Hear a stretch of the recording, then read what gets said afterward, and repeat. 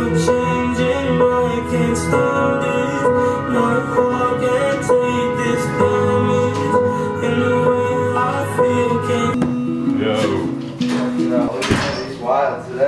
he's full tilt. Back. Chill. You still got stitches in your ear.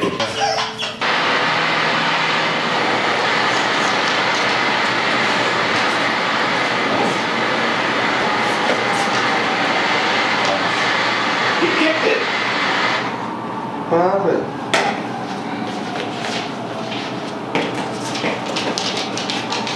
It's late. What is it, like 3:30? Yeah. When did they say they were coming to do that shit for the apartment now? You left that paper, but I don't know what you said. I don't know. Soon. Great. So one day this week, someone's just gonna bust into my apartment to fix some shit. Nice. Maybe it's selling those people down. I'd have them replace these like. Oh shit. Yeah. Nice. Alright. I like that chair. Not mine. Oh. It's not? It was just in here? Yeah. Got on the elevator and it's just in. I wonder if someone's moving and they can just leave it there or something. Or they didn't lock Usually you lock down the... Yeah. They were doing it pirate stuff. Oh, more chairs. Cold now. Yeah, it's fucking brick. You're crazy. I'm not going up there tomorrow. Well, you think it'll be too cold? No, it's supposed to warm up. Serious. I just think it's gonna be crazy up there tomorrow, honestly. Dude, look at all those squirrels around that fucking... It's like the squirrel master out there. Yeah. Look at him, he's feeding them, that's why. It's crazy. Or it's a girl. And the guy walking thinks I'm in like NSA because I'm fucking got the camera. Hey girl, we're not recording you either. Keep going, even though your booty's cracking. Your booty's cracking and you're funny, your dog is funny, but you were not the subject of my film today. Police, keep it moving. You ain't either. I don't want to hear shit. I'm not feeling good. Y'all can suck it. All y'all. All y'all can suck it. Oh my god, I woke up so late, dude. I woke up and I couldn't believe it. It's like, it's 12? I know, I thought you were dead. Because I hit you a few times and then I was like, I hit you at 9:30. I'm like, yeah, I'm just gonna go to the shop for a little. I'll probably run late. No answer. Then I hit you at 10:30. Then I call you. Then I send you the wrong text message and that's when you finally responded. You're like, what? And I'm like, oh. Terrible. Feeling alright now, I guess. You know what I fear in my life with this vlog? I watched this snowboard pro camp vlog, right? Dude's pretty cool, but his one friend is so like not funny at all, tries to be, and I don't think I try to be funny, but I see him and I'm like, man, there must be some people who don't like me that I come off as that guy, like Brickton looking away, and I hear this dude's voice come in, he's like, all right, let me, and I'm just like, oh, I have to literally turn it off. Like, I'm like, I feel bad for the snowboard guy because... You telling me that I should cut you out of the vlog? No, I'm not saying me, but I'm saying that's my fear. My deep down fear is like, don't be that dude.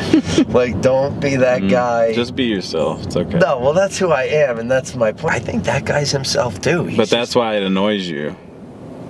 What, that he's... It's your like recognition in another person. It's like a reflection. You're annoyed because that's your fear. You're projecting your fear. That's why you're annoyed. It's because you're afraid that you can be annoying. It's true. You just gotta slow down and just be like, not really care. And my wife tells me I'm annoying every day. Yeah, well, you know, you are.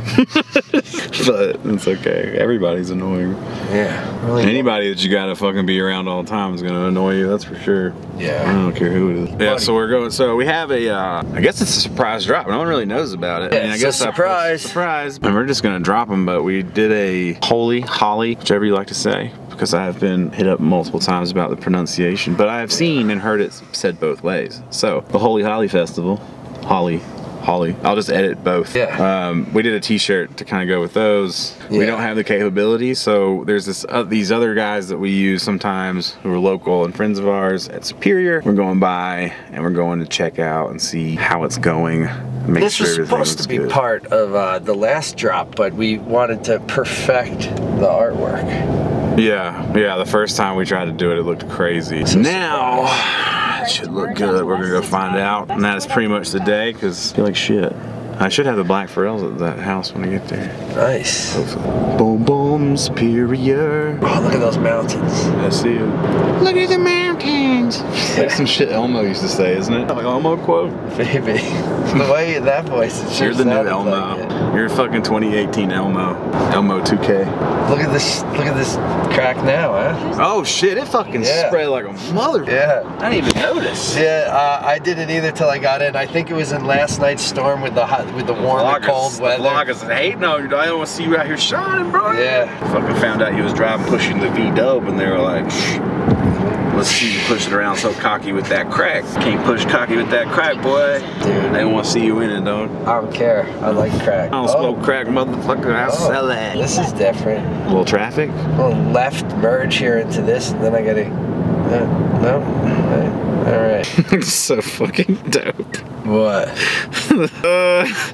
I wrote I gave fucking him a piece of paper. I gave Sager the sketch and it said Illuminati on it, and he says, I'm just trying to put this together because you said Illuminati. That's so fucking awesome. Oh, it's so awesome.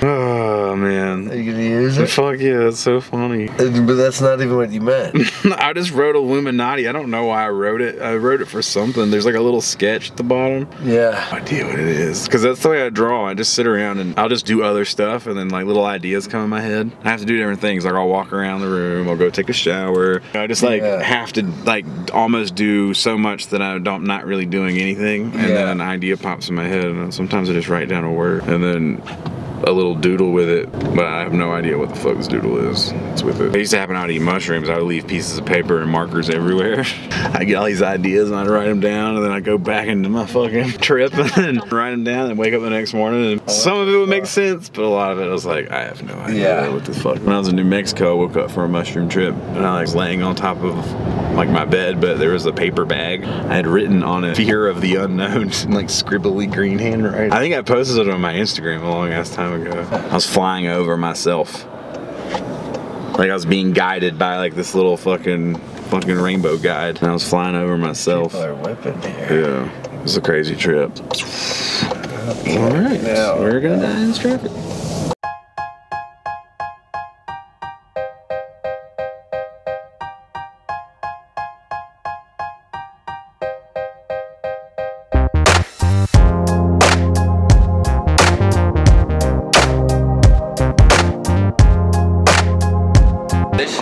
So you think like recycled plastic and you're like, it's probably like rough? Yeah, but you know they make shoes the same way now. Yeah, so it's all like, reprieve. yeah, it's all cool. Yeah, super soft. It's organic cotton, the recycled plastic, and then modal, which is a beechwood. It's an alternative to rayon. Rayon's like what gives the garments the stretch, but it's like the dirtiest process of manufacturing. So the beechwood's like a cleaner alternative to that. Cool, it's super soft. Yeah, good quality shit. I'll check it out. And you're gonna start using this a lot more? Yeah, so we found it. We're a co-founder of the company. Okay. So that's why I was in Haiti just now. Like, pull factory workers from Gildan, and like we pay 5 times minimum wage. We'll go have lunch with them, break that whole stigma, like get them all like stoked on what we're doing. Because, dude, people, subsidies and all this shit. Haiti's a rich country, but it's nobody sees it. It's like one of the poorest countries in the world, like from the bottom up. Trying to like kind of break that cycle. Cool, but it's dope to have like a bigger story than just like your t-shirt. Yeah, I'm just making t-shirts. Yeah. Well, that leads you to one place. Exactly. You had to start making t-shirts to be led to Haiti, the home of Kodak Black. Free Kodak. Hi. Yeah, I'll take a water. I'm good. My involvement in Allmade as a founder is like, one, we have to hit like certain quantity breaks or push certain volume throughout the year to vest, right? So if we don't vest, then it's just like, you know, it's still a good mission because it's good shit, but right, you're making an impact, but you're not able to like keep it growing and keep it going. Exactly. Because dude, we're up against conglomerates that have 100 mil in inventory. For sure. And people who are used to doing the same thing. You still have to turn people on. You know what I mean? You have to turn them on to the idea. Yeah, that's great and all, but I'm just gonna go with what I already do. You know, like there has to be a reason for people to like their head out and do something different. We do like 15% on Allmade, so we make way less money, but it's a better quality product, and it's the way to like supplement this commodity market. I got you. Get this like into the industry, make less money, but for a small amount of time until we can get our inventory. Yeah, but you're growing it in. Yeah, you're growing that brand in. That's smart. It's a smart way. Kind of making that the base model. Yeah. Like if you want to use anything else, it's going to cost you differently. Exactly. 2 films out of pocket from our Haiti trips, like learning the whole story and explaining it to the consumer. Start doing these documentary films, but we have no connections in the distribution. Okay. Like if we could work this into the BoostGOD story, I'm not sure that like. You want us to go to Haiti? Yeah, oh, is that where you're going with this? We'll come to Haiti, yeah. Doing like something that works into the ethos of beyond dope artwork. I don't feel like there's any way to get people invested other than to invest them, and so that is where it comes in to go there and vlog there, and vlog even the experience, and the same experience you had of the awakening and being like holy shit, and then when that is transmitted through the vlog and on YouTube for other people, that creates that. Our generation is like so caught up in these platforms. There's so much fucked up shit happening. Fuck it, I'm gonna turn the whole game over and not even contribute. Take that philosophy and ethos like out of their way of thinking and say, I'm not gonna fix economics and politics. I'm gonna fix myself. Right. And in doing that, that ripples out. You can fix one little thing around you, like just concentrate on one thing, and one purpose instead of all these other things. Because you get bombarded. You open Facebook or Twitter or whatever, bombarded with politics and then sexual assaults and this and this, and then the world's fucked up. And then you go inward and it's like drinking poison every morning. You know what I mean? How can we create change with what we already know? Well, we know shit out of apparel, so like let's educate the consumer on like the differences and that's cool. Who knew that it takes 500 gallons of water to make one shirt? At the end of the day, like what is my purpose? And it's a lot of times it's from consumerism and a monetary value, but when you say like my purpose is beyond making money or setting trends, it's to make differences with myself, and that ripples out to the friends and family, and that ripples out. And longevity and fucking the adaptation. Like you already did the thing where you're like, I'm gonna support my family off garment. Like that was your first goal. Like you did that. It's like, okay, now I have that. And it's like, I want to get into this big warehouse. All right, now you did that. It's like, I want to get all these customers and be backed up, have a certain amount of employees. You did that. Like moving the pieces around of the puzzle, and now you're like, okay, where's my actual real purpose here? And then you're finding that it seems like you're trying to change the way people think about what they make and how they make it and the impact that it has when they do that. 100%. Yeah, so I mean that's cool. It's just like 100%. The evolution of your identity and your business. Yeah, it's cool. The it's philosophy cool. of your business. And we had a similar discussion this morning. What? Just about how you evolve as a person in your business. That question of what's your purpose is so incredibly hard to answer. But if you just start with you get older, I think it gets easier. You're like, my purpose is it's what drives me to do what I'm already doing, but do it in a better way that you can live with. Yeah, it's hard when you're younger though. You know what I'm saying? Oh yeah. Like you said, you're 28 now. When I was like 26 to 30 is when things started to become more and more self-aware, and I even got mad at myself. Like, why didn't I realize this about myself before? And then you start realizing shit like that it's not just you, and that things that you do impact other motherfuckers around you. Like greatly. So you can't fix everything. Donate money to one cause. I can't donate money to every cause.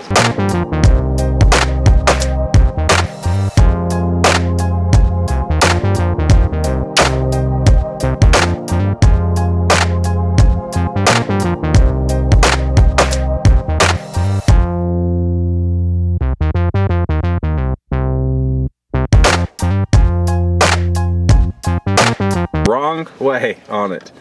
Look at that though. What? So there's no way. That says wrong way. And then we just gotta turn around. You can't even go out. Look, that's his wrong way too. All right, for the camera. Oh, maybe that's for that then. Oh yeah, that is for that. Okay, sorry. Which is still confusing because it's on our side.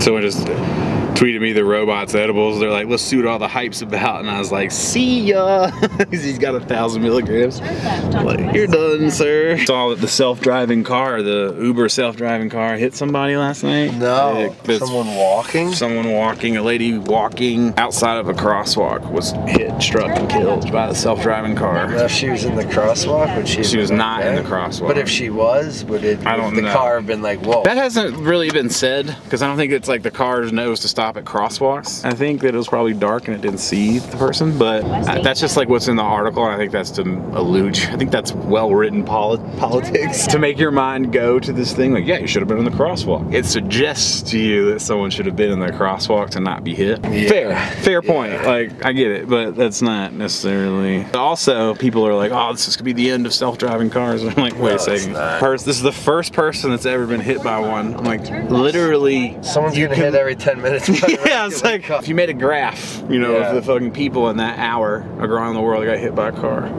Yeah. There's one self-driving, and I'm guaranteeing there's at least 50 of the other. So it's pretty interesting. Oh boy, here we go. Here we go with the traffic. Yeah. El Trafico. Not today, bitch. Not today. I'm taking a fucking another route. Oh, I'm home. I'm home. Hey, hey, hey. Hello, hello, hello.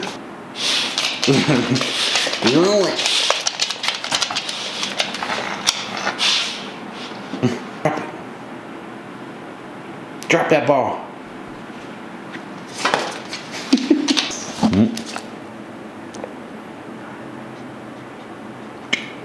Get it. That was very passive. Oh. Now we obsess.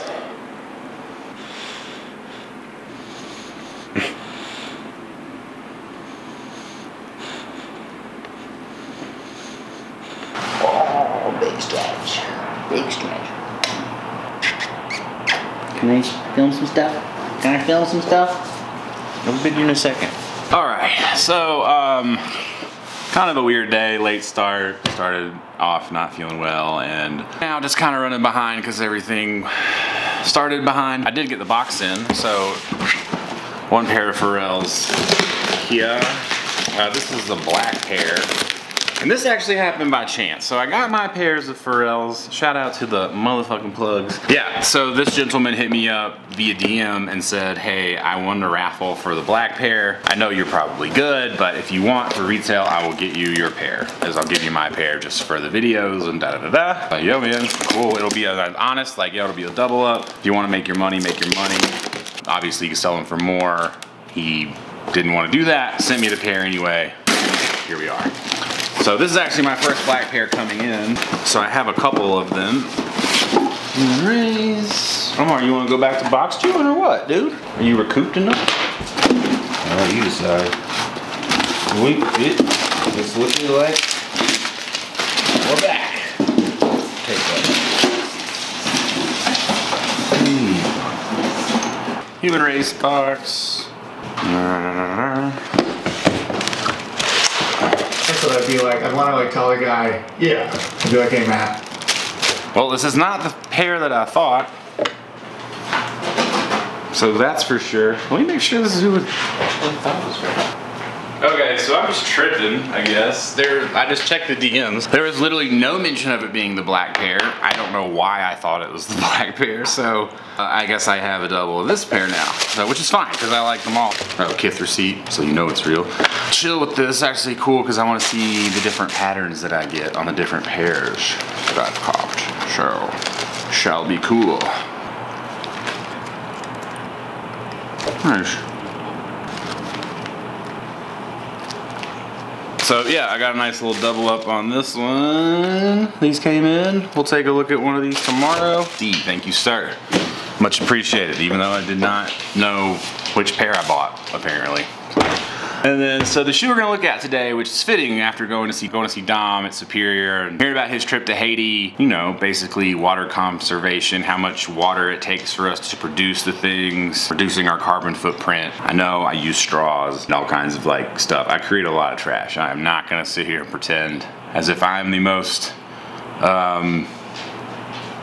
I'm not Captain Planet, you know what I'm saying? Like, I'm not. I'm pretty sure my carbon footprint is enormous. But with that being said, cool conversation. Will be super cool to go experience something new if we end up going to Haiti over it and filming, and that'd be an awesome experience, like super, super cool. So I look forward to it, and I look forward to maybe trying to get educated on how we could do things a little better, especially with what I'm doing with the amount of shirts that we sell, et cetera, et cetera, et cetera. We'll see how it all goes. We'll see how the story unfolds. Part of today's story is the Parley City sock. I got these off Adidas.com. First order off Adidas in a while. I got these for 50% off, which makes them just a steal. The retail on them, I think, was like $220. So I got them for like $110. Amazing.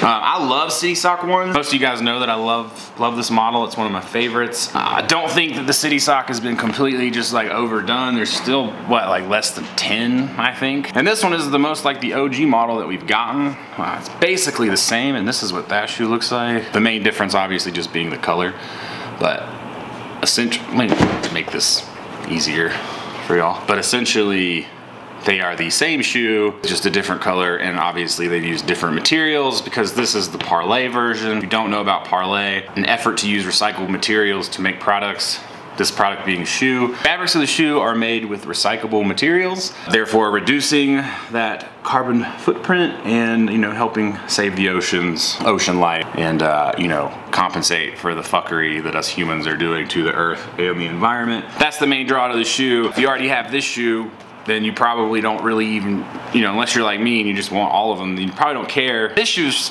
pretty hard to get. Like, these sell for a lot of money. Mine was crazy right now. And I don't know what they are for now, but when they came out, they were flying.